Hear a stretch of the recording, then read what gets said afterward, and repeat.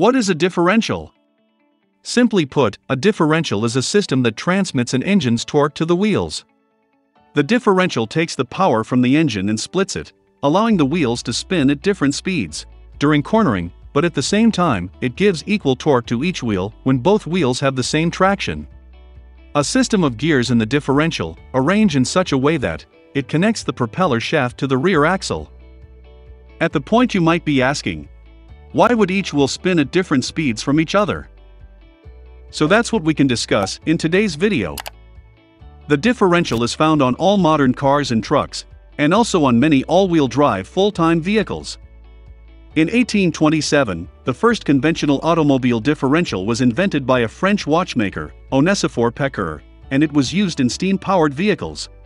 In 1932, Porsche used the first limited slip differential. But why differential is needed in a vehicle?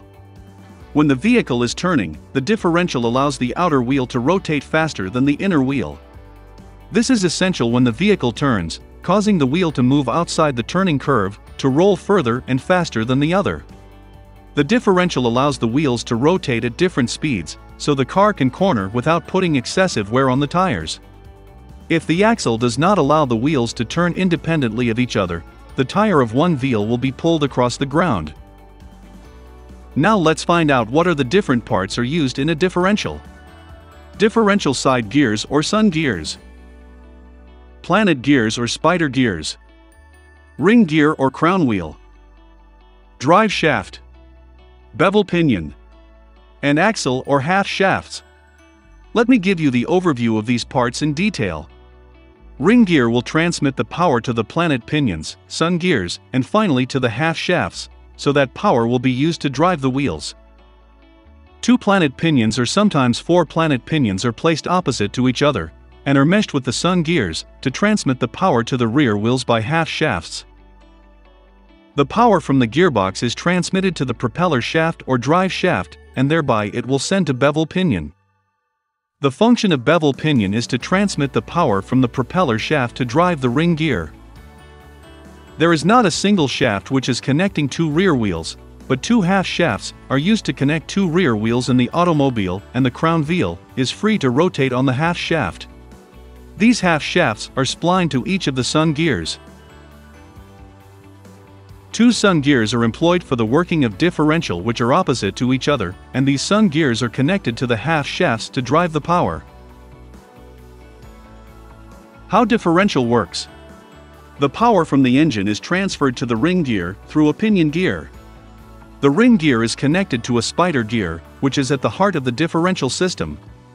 The spider gear is free to rotate in two different ways, one along with the ring gear, and two on its own axis. The spider gear meshes with two side gears, so power from the engine flows from the pinion to the left and right wheels. Let's consider some cases. When the vehicle is moving in straight direction, then the speed of rear wheels is same, in the sense both will rotate at the same speed. In this case, the sun gears, spider gears and the ring gear will act as a single unit, and the two half shafts will revolve at the same speed.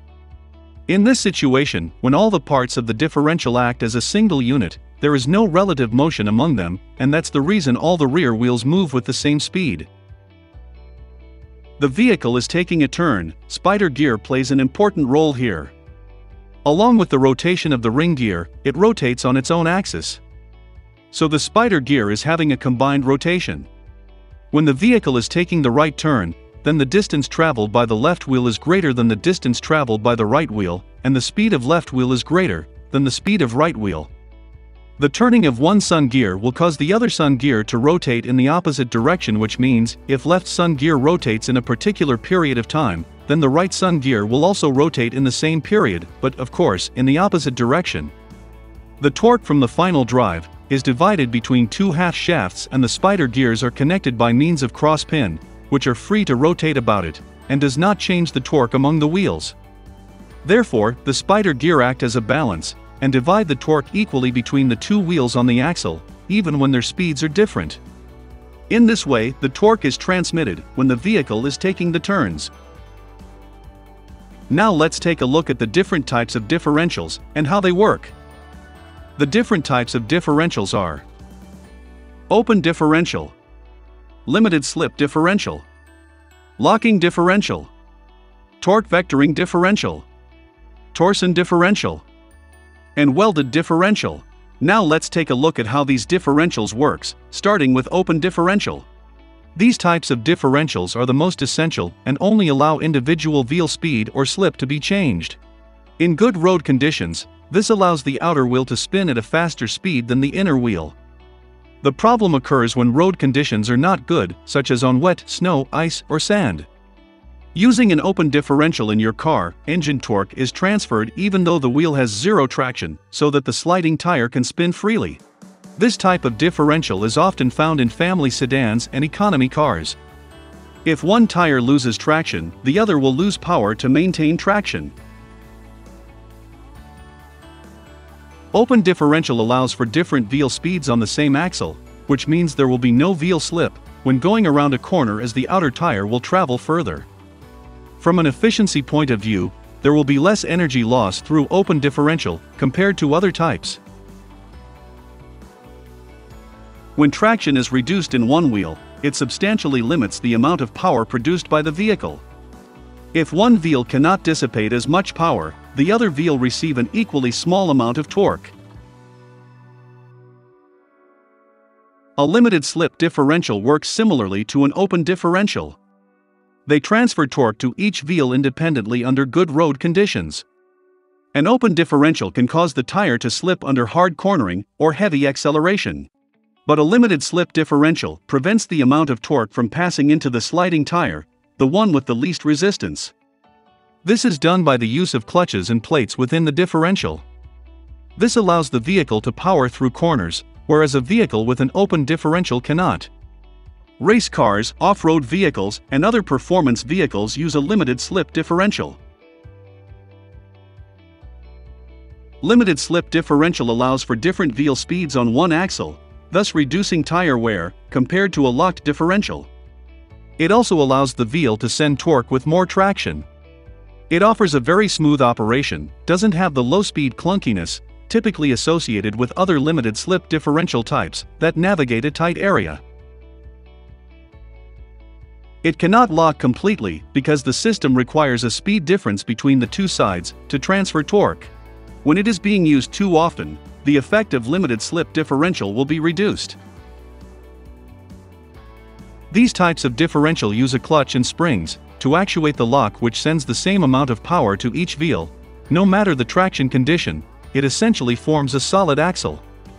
Locking differential has the ability to achieve a greater amount of traction, because the full amount of torque is always available to one wheel, and is not limited by the lower traction of a single wheel.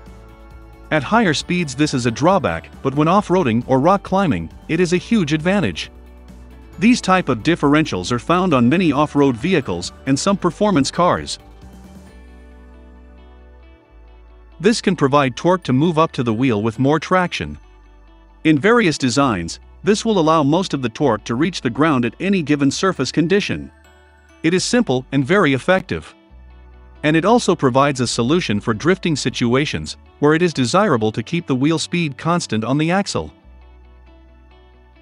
One drawback of the locking differential is that it would not allow for a difference in wheel speed between the right and left wheels. That means additional tire wear, as well as tying up within the drivetrain as a result.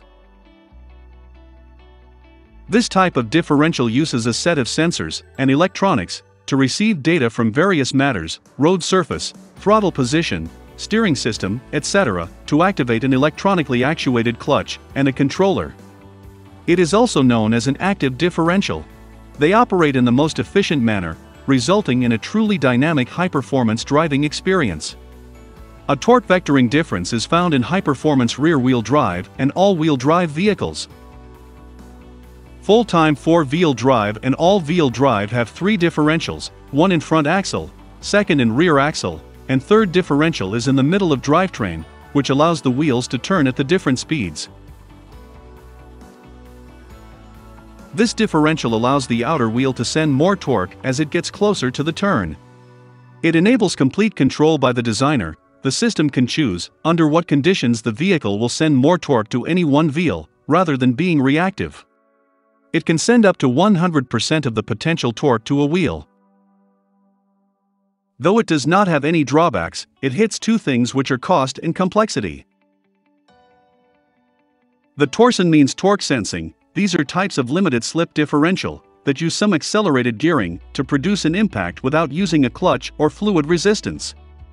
This can be achieved by adding a collection of worm gears to a conventional gear setup of the open differential. These worm gears working on each axle provide the necessary resistance to enable torque transfer. This is achieved by having the worm gears in a continuous mesh with each other through connected spur gears.